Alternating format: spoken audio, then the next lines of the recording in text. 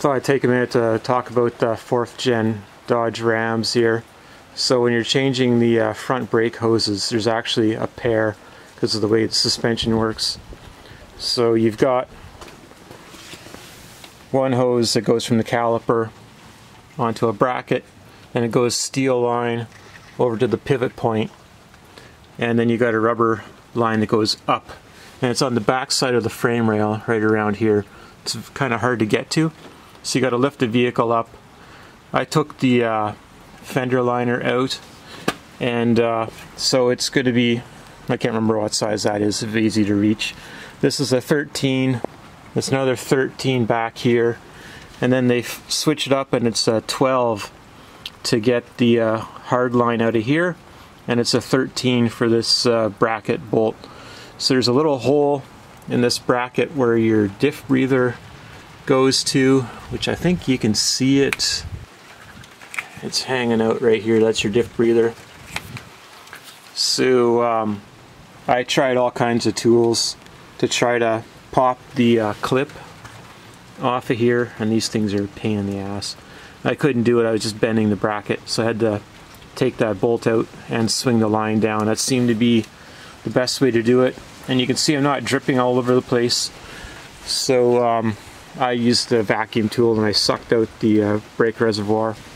When I got this truck, it had a plastic bag and an antifreeze cap on here, but you can buy these fillers pretty cheap, so if you have a problem, they must be problematic, but you can get them anywhere from Dorman Help.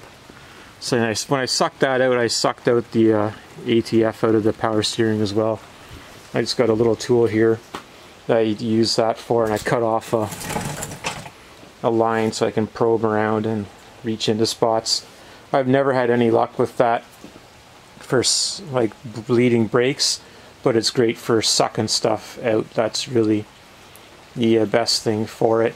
I kind of wish I had a bigger one for the jobs that I've been doing. I bought it for brake bleeding, which didn't work out. Pressure bleeding is probably the way to go. So the other thing is that you can't get these lines wrong in the mounts. They're kind of hex on one side and round on the other, so they're indexed. You can't get it in the wrong way. So it's pretty easy to replace this. Obviously you want the line within the arc of the wheel so your wheel doesn't saw through it. So you shouldn't need to really modify anything. This is going to be a horrible job as vehicles get older. Like this is a 2015 with about 300,000 miles on it. And it's seen winter, but the body is in pretty good shape. But I can see this being just absolute misery for people as their vehicles get older. When you've got the fender liner out, I really recommend you clean this area and then look inside of the rockers. See if we can do that or not.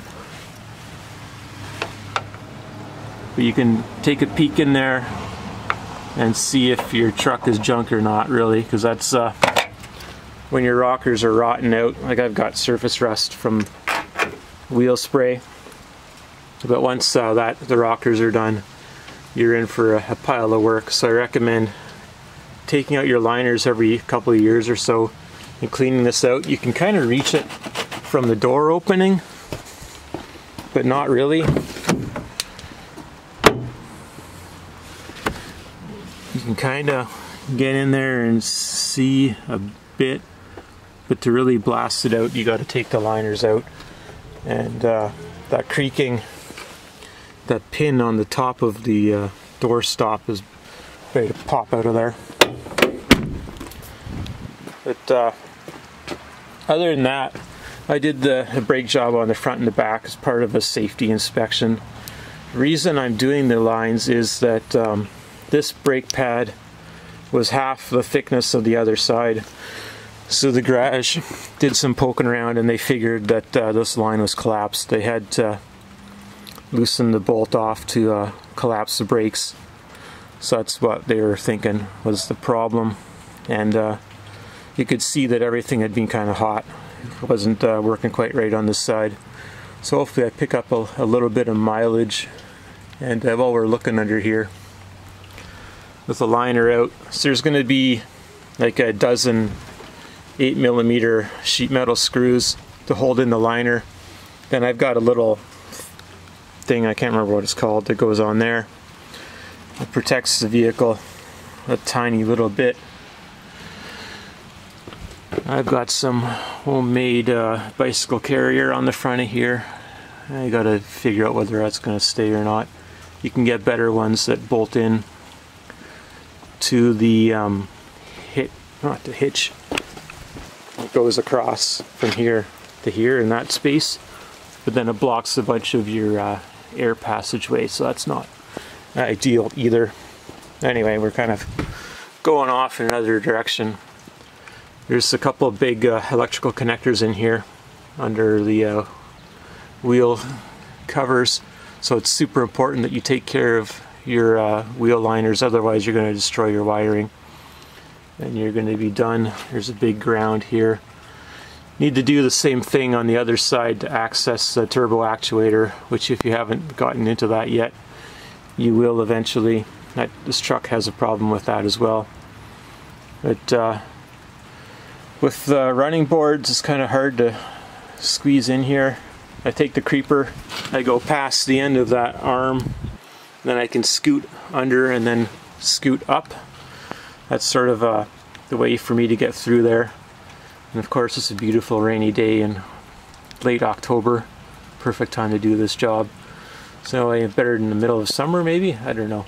But anyway, it's not a very fun job. It's kind of a slow technical thing to drive you crazy. So I haven't seen any videos about this in the double hoses. But so I would like to get stainless braided lines for all of this. I guess there'd be 4 up front, then 1 for the axle, maybe 2 for the axle, and then 2 for the rear calipers. So there's quite a few hoses on here, and as these vehicles get old and the lines bind up, it's going to be a problem. At least that line is easy, you can replace it, little copper nickel dude. But the one going up, it probably goes up to here. I assume that this is like the ABS or distribution block or something.